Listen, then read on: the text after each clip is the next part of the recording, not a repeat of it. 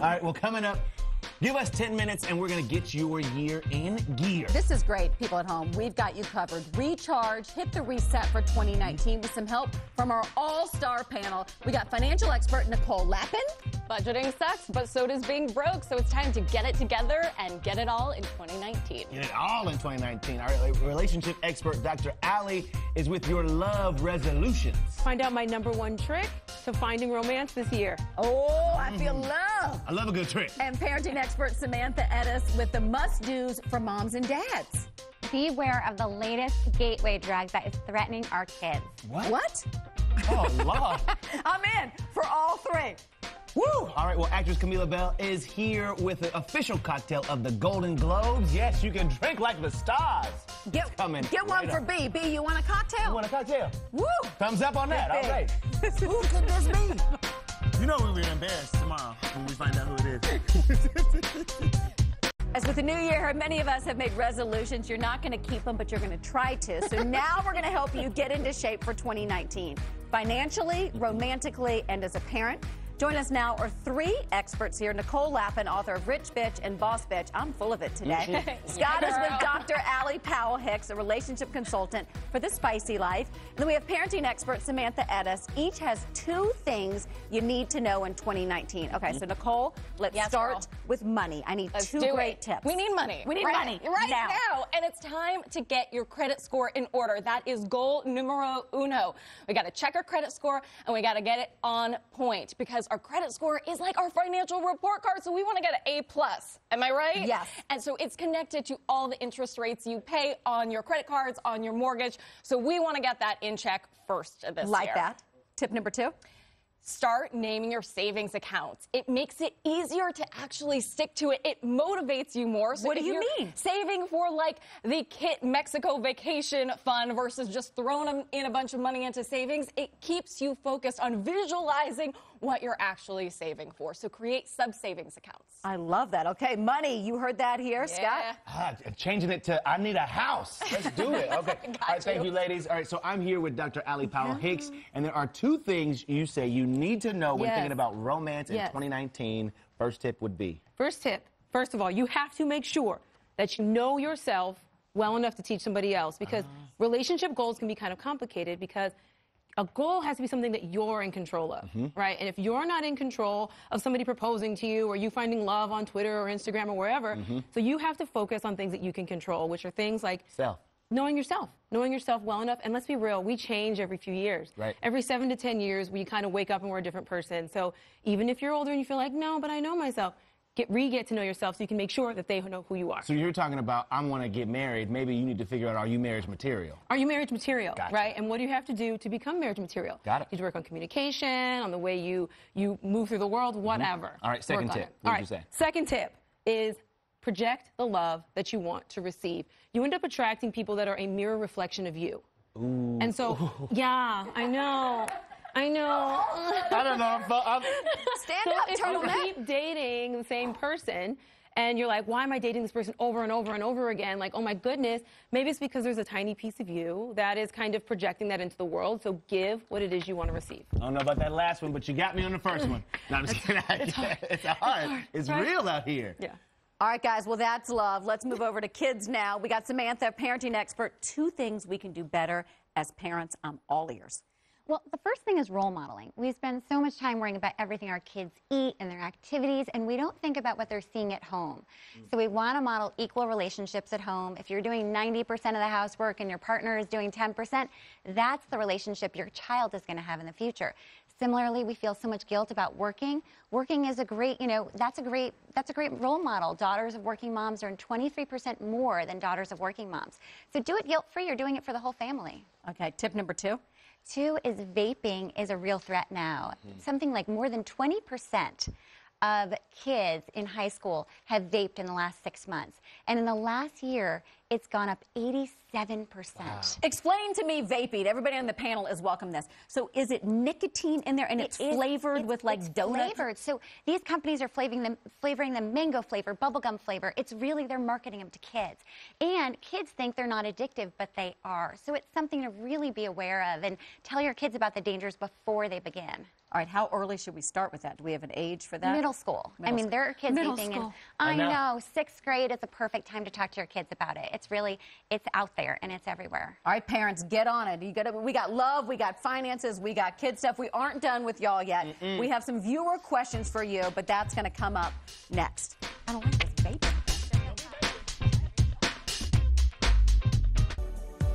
Welcome back to Access Live. We brought in 3 experts, parenting expert Samantha Edis, romance expert Dr. Allie Powell-Hicks, and finance expert Nicole Lapin. This is an all-star panel, people at home. Now, they've each told us 2 things we need to know in 2019. Yes, and now we're going to hit the streets with some questions from our viewers. So we're going to go in reverse order, starting with parenting. It's a question for Samantha. Here we go. Hi, my name is Raquel, and my question is, my daughter is 9 years old, and I saw on social media that she wasn't invited to a party. What should I do? I hate that. It's the worst as a parent, right? You feel awful when you're left out, but when it's your kid, it's even worse.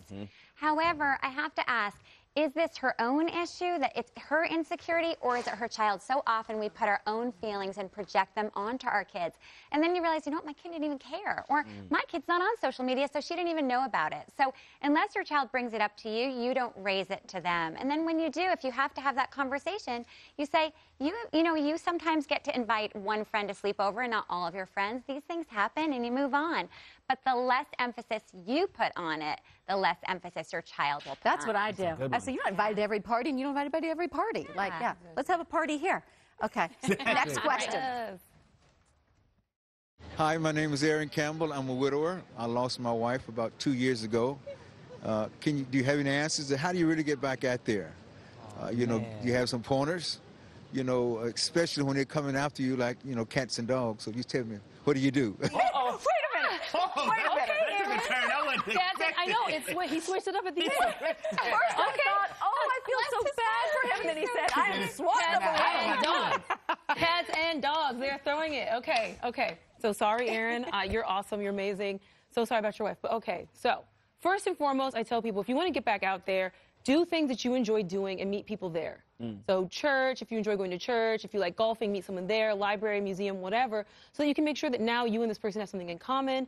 You're not taking up maybe rock climbing at the age of 50, you know, because if you meet someone new, you don't want to have to start over, right? New stuff. So that's number one. But if you're getting it like cats and dogs, then, I mean, you're doing fine.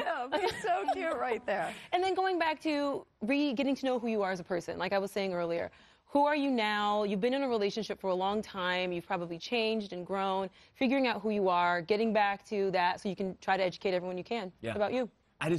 What about the time frame? Could it be like you need to wait a certain amount of time since the relationship and the death of his partner, or what? I feel like it's a little different for everybody. Bereavement tends, basically there can be this year-long period of average bereavement. And so he's 2 years out, but that's not to say that it's the same for everybody. Some people are in bereavement for 5 years, 6 years. And so if he feels like he's ready, then I say, try it. It sounds like they're ready for him. Right? The ladies are ready for Aaron. The ladies are ready. So Aaron, if you're ready, go for it. Happy New Year, Aaron. Okay, here's another one. Hi, Nicole. I am a single woman, and I am looking to purchase a home in the new year. But I want to know, how can I learn how to budget and save money so that I have enough money to put down for my new home? I love her. Well, budgeting sucks, right? I'm not going to lie, but so does being broke. Being broke sucks way more. I break it down into the truth. That's true. Right there. I'm just keeping it real. 3 E's: essentials, endgame, and extras. I love alliteration, and so try to stick to 70% of your overall spending plan. I think of that as like an eating plan. It's something you can actually stick to. You allow yourself some of the extras so you don't end up binging later on. 70% to the basic stuff. So your housing, your food, your transportation. 15% to the extras, your latte, your mani-pedi, whatever does it for you, so you stick to it. And then 15% to the end game, so her house or whatever it is she is saving for. I got to do that. I got college. You're looking at a house. Yeah, I'm trying to do a house this year, maybe. But sometimes the end game gets sucked in with the Yeah, to the exactly. extras. There's, things pop up. Something pops up. everything like a goldenrod suit. Like a you just goldenrod need to have your suit. goldenrod suit fund. You know, studies have shown that most folks do not have enough saved as an emergency fund for $400 of an emergency situation that comes up. Being a statistic is not cute. So before you even think about a house, you can't go to the grocery store with a mortgage. You need to make sure you have 6 to 9 months of savings tucked away for the just in case, oh, you know what fund. You said 6 to 9 months? Yeah. The rainy day fund. You got to have it. So before the goldenrod fund. So we're probably going to do this house next year. Yes. 2020. 2020. Okay, wait, more questions. Give us another one. My daughter is 15. She is great in theater, but she wants to quit. I want her to stay in. What should I do? Interesting. I see this a lot. Such a hard one. The number one reason that kids quit an activity is because they think they're not good at it. So the first thing is to investigate what's behind this. Is it a sudden bout of insecurity, even with friendships, that could lead to her being insecure about the theater? Or is it something she's just really not enjoying? If she's not enjoying it, she's not going to be good at it, and she'll resent you for pushing her. So it's really about figuring out what is the motivation behind it. And the other thing you can do, which is a great trick, is to say you have to be involved in something. So if it's not theater, what is it going to be? Because we don't just hang out after school. We do something with our time. Yeah. So what is your activity going to be this semester? Find something. You got to get something. And if she's already started, you got to finish this one out, and then you can't quit in the middle. You say, my mama already said, did we pay for it? Well, then you going to finish. Absolutely. I'm a big believer in that. Okay, wait, one more. Here we go. Hi, my name is Catherine. We're from New Jersey. We've been married 2 years. And I was wondering, how many times a week should we be having sex? Or a day. Or a day. I love talking about sex. Okay, this is fabulous. So, according to the research of Amy Muse, she was saying that basically more sex is always best, right? It's great to have sex, but basically 1 time a week is kind of when you cap out at happiness, right? So that means 1 time a week versus 2 times a week isn't much different. But as long as you're kind of getting to 1 time, she said you should be all right. A week. Remember we talked about this earlier, and we said we were not going to say that on air? I know. Remember we said we were going to say it 5 times. Five We said this. He said Listen, 5 he's times. in a new relation, young love as an old married woman. Okay, so 1 you're okay, One, right? you're okay. 1 time a week? They said that you should have the same amount of happiness as someone who has it 5 times a week. Really? So 1 time is, So but we're the more talking about the like better. some shebanga bang bang sex. You know, that wasn't in the study. Oh, see? But personally, I mean, I will say, I think, like, I agree. The more, the better.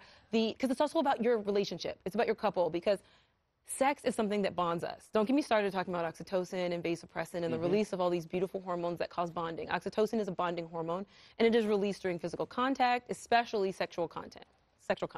So basically, you want to make sure that you're releasing as much oxytocin as possible. Nicole and Samantha, how's your Oxycontin? Oxytocin. Mine's fine, thank you. And how's yours? Working on it. That's a goal for 2019. Once a week, good goal. Once a week plus with all those kids. You're like, once a week sounds high. 5 times a week, you're busy. You're busy. Yeah, busy getting busy. Yeah. Young stallion. Nicole, you're not saying anything. I'm on the prowl. If people want to know my sign, I just say $sign at the bar. There you go. We're gonna have to hook her up. We're gonna have to hook her up. We're This gonna have to one, get her. gorgeous. Wait, we really... We should do this on this show. Would you be willing to? Sure. Yeah. Okay, wait, let's get to her question. We have a finance question. Here we go. Hi, Nicole. I'm 23. I was wondering how you would manage student debt as someone who's young like me. First of all, is he your type? He's too young, Okay, but very too cute. young. And he said, he needs to get out of his student debt. Right? I think with the Tinder and the whatever, like, you need a filter for debt. I love Oh, it. no. That's a good idea. It's like hair color, eye color. I'm like, I want to see how much debt you guys How are much do in. you owe? Thank you. But to our cutie 23-year-old, I would say really prioritize to pulverize your debt. So student debt, it's not awesome to have, but it's not the highest priority. So your highest interest rates are first your credit card debt, then your mortgage. I don't think this homeboy has a mortgage, but bless his heart. And then your car loan and finally your student debt. They can take away your house, they can take away your car, they cannot take away your brain. We got to do something about this student debt, by the way. Mine are about to enter college. The expense that college has, our stage manager's son goes. I mean, I'm in awe of these kids graduate now with so much debt on their plate. And then you never quite make enough money to get out of Pay it. it off, especially initially. And then there's not jobs out there. 2019 is awesome. Woo! 2019, we're ready. But you know what, you guys? You know what is awesome? You ladies. Right here. Let's hear for our panel For the right panel. there. Thank you, everybody. Thank You can check out more from Dr. Ali on the Spicy Life podcast, Nicole Lapin online class, The Money School, and Samantha's book, The Pie Life, is available now. Happy 2019. Thank you. Come back. I love this panel. Oh, yeah. All right, guys, the Golden Globes are Sunday, and Camilla Bell is here with the official drink that all the stars are going to be drinking. Yes. Plus, guys, tips for throwing your very own viewing party at home. It's after these messages. Oh, yes. It's goldenrod. Your local station. Look at that. It matches your suit. Oh, we're winning already. Y'all come have a cocktail.